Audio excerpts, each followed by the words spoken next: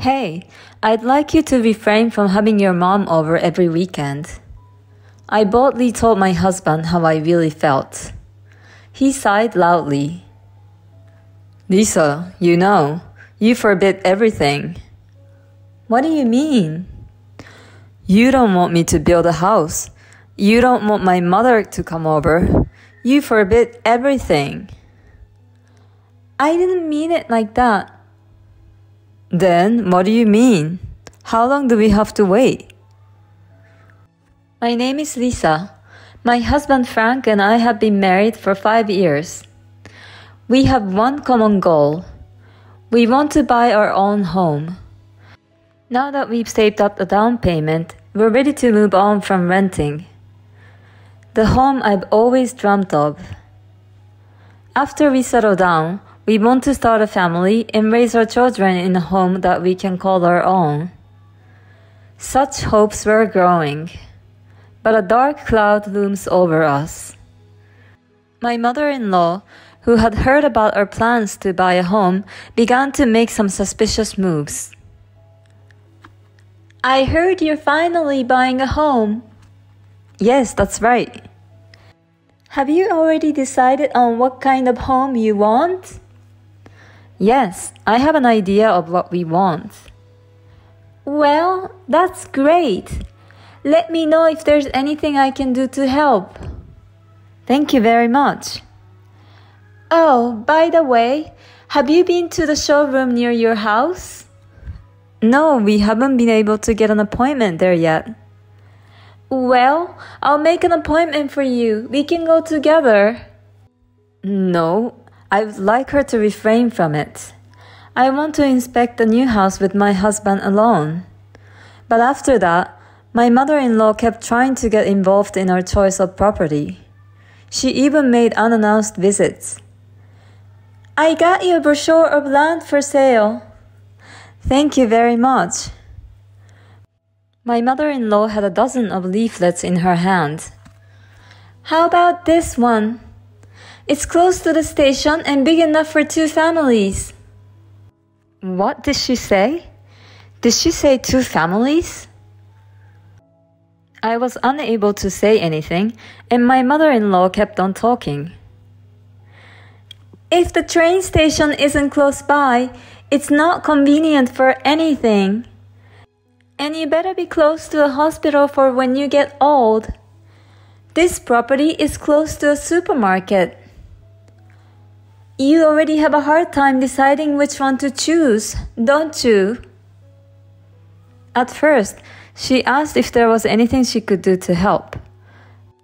But before I knew it, my mother-in-law was taking the lead in choosing the house. She's pushing her wishes based on the assumption that she'll live there herself. This is not good. I told my husband everything that had happened that night. Oh, I think she might have mentioned something about living together. What? You want to move in together? Yeah, well, if you will let her. I won't force you, don't worry. I'm feeling a little blindsided by the statement of my husband. If I let her? I don't think so. I can't believe my husband would continue to dilly-dally. I'll be the one who gets the bad end of the stick when I finally tell my mother-in-law that we're not going to live together. Why can't he realize that? Shall we stop building the house? What? Why? Because the way you said it. If I choose not to live with her, she'll know I said no. We're going to be together for a long time, and I don't want things to get awkward. I don't want a house if that's what it's going to take. I can raise my kids in a rental. And we can use the down payment we saved up for our children's education. Then my husband clearly started to panic. Wait a minute. I get it. I'll say no to her and we'll build a house. No, that's fine. You can't even talk to your mother. I've never seen my husband speak up to his mother. Don't worry, trust me. Why are you so desperate? I want to live in my own house and raise my children there. You weren't so enthusiastic when we talked about that. No, I was excited. That's a horrible thing to say. I feel the same way about our children. I see. My husband told me that he would turn down his mother, but I thought it would be impossible because of his personality. But the day after we talked about it, my mother-in-law stopped bothering us. And she apologized to me over the phone. Lisa, I got scolded by Frank. He told me that he wanted to live with you alone. I'm sorry I pushed my opinion on you. My husband really talked to her.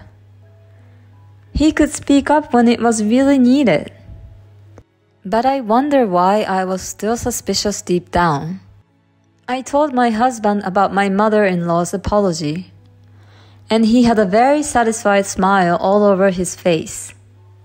You see, when I say I'll speak up, I'll do it. What's that look in your eyes? I was wondering if you really said it. Are you doubting me? Isn't that awful? I haven't seen you speak up to your mother in 5 years. And it's not like you actually said it in front of me. That's terrible. I tried so hard. You're right. I'm sorry. I mean, you're sweating like crazy. Why is that? Oh, it's hot. It's kind of hot today, isn't it? It's the middle of winter. By the way, let's get the contract on the house. You want to build a house so bad? Of course I do. That's what we've been saving up for. At this point, I was no longer interested in building a new house. My own home that I had dreamt of so much. I worked so hard to save up the money. But because of my mother-in-law's behavior and my husband's attitude, I felt as if the ladder had been removed. And I took a step back. In the meantime, my husband kept saying that he wanted to build a house. 6 months had passed since the dispute. My husband kept on talking about the house, but I was still not convinced.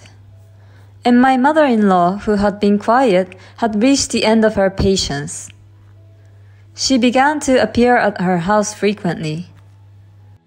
She never talks about buying a house, but her attitude is becoming more and more arrogant. My husband and I both work, and we both have weekends off. My mother-in-law comes to our house every weekend these days. If it was once a month, I could deal with it. But if she comes every weekend like this, I don't feel at ease. My husband seems to be very happy. I'd like to take a rest at least on Saturdays and Sundays.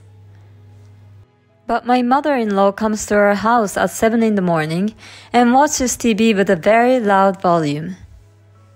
When I don't get up, she walks back and forth in front of my room. My husband is busy taking care of my mother-in-law, so that should be enough. When I couldn't stand it and got up at 7:30, my mother-in-law would say, "How can you sleep in when you have a guest over?" And she stays until late on Sunday night.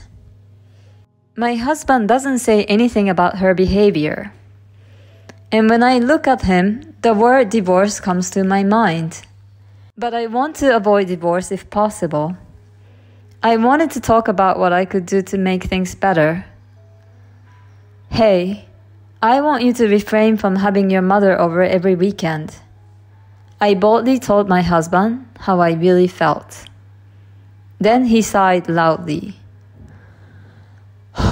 Lisa, you forbid everything.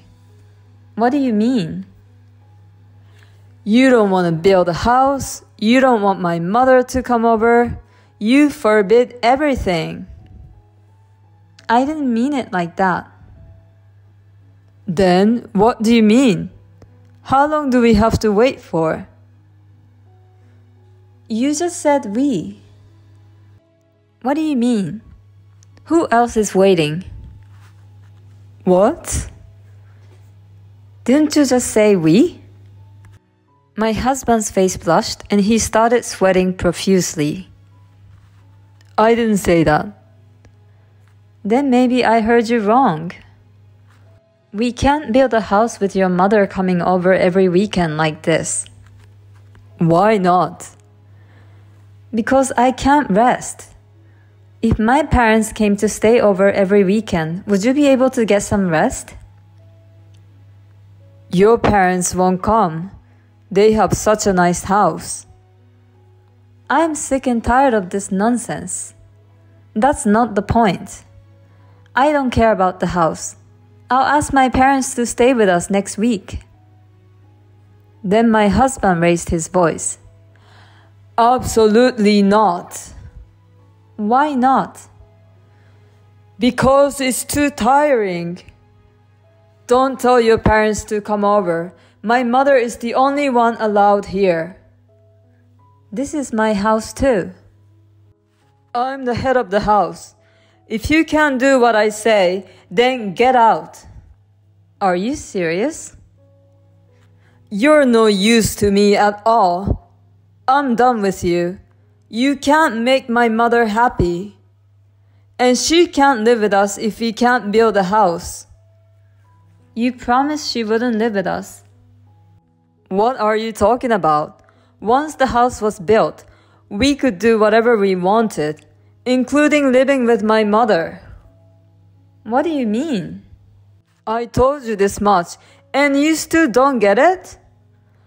I was going to invite my mother in when the house was built. I knew it. How could my mother-in-law back down so easily? My husband was just plotting with her. I see.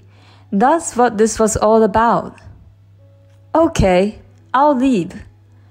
I hope you won't regret it. Of course not. Don't even show your face in front of me again. I took the bare minimum of my belongings and headed for my parents' house. My parents were surprised at my sudden return, but when I told them what had happened, they welcomed me warmly. That's what family is all about, right? I guess our relationship was ruined when I couldn't trust my husband at the beginning. Dad, I'm sorry.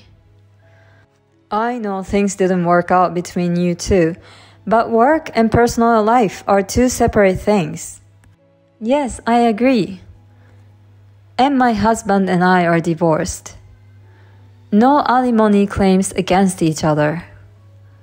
No money disputes, just the division of property. But 3 months have passed since then, and my ex-husband is now on his knees on the ground in front of me. I'm sorry, father-in-law. I'm not your father anymore. Be careful what you call me. Boss, this is a left turn, isn't it? Because I divorced your daughter? What are you talking about? Why did my ex-husband come all the way to my parents' house and get down on his knees? It's because he got an unwanted transfer. My ex-husband and I are employees of my father's company. He seems to think that he was transferred because of our divorce. But his transfer has nothing to do with the divorce. My father said during the divorce that private life had nothing to do with work. Every employee of his company is assigned to a regional assignment for a few years. But it's for the purpose of improving their skills, and none of them were ever transferred as a punishment. But that doesn't seem to make sense to my ex-husband. Lisa, stop the boss. I thought you told me never to show my face again. I apologize. Please. No, this is not a relegation. I was the next president at one point, wasn't I? I can't believe you just interrupted me and said nonsense. You know what? I think you're mistaken. I'm the next president, whether you divorce me or not. What? Of course, I'm his daughter. My ex-husband nodded and disappeared from our house. And the next day, he submitted his resignation. People around him told him it wasn't a relegation, but he wouldn't listen to them. A few days later, my ex-husband was found in an unexpected place. I was casually watching a documentary program on the TV, and my ex-husband was on the program. One of the people standing in line for meal donation at a volunteer organization, poorly dressed, was my ex-husband. You never know what life has in store for you. I thought of the word regret that I said to him in a bitter way. I'm sure my ex-husband regrets his actions. The fact that he was holding two of the meals in his hand suggests that one of them was for his mother. I don't have all the details, but it seems certain that he's living a life far removed from the one he had before. And I'm currently enjoying being on my own. I'm busy with work during the week, but on my days off, I enjoy my time. It's a blessing to be able to get a good night's sleep. I don't have to be slammed in the morning anymore. I live in such happiness. It's the coldness of her ex-husband which she couldn't explain to people that made her suffer. I'd love to have it as a shield when I say no to my in-laws. Lisa, you did a great job. I hope you can enjoy your time on your own now.